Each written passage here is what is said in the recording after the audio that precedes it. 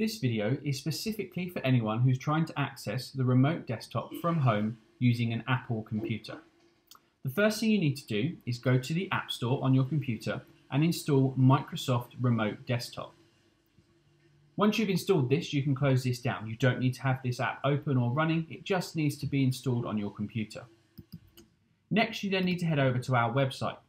Under the Students tab, same as before, you need to select Remote Web Apps. Now, I'm already logged in here, but you will need to log in using your school computer username and password. So this is the username and password that you use to log into the computers whilst at school. Next, you need to download Terminal. You need to just save this onto computer. I'll put it into my downloads folder. And once it's downloaded, you just need to double click and open the file. This will then automatically open it in the remote desktop that you've just installed.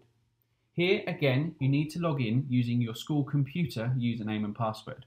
So the username and password that you use to log into the computers whilst at school.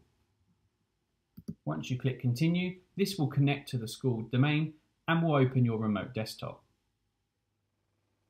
Once it has connected, you will now have access to your school computer from home. From here, you can open any documents that are in your area or any shared areas that you might have access to.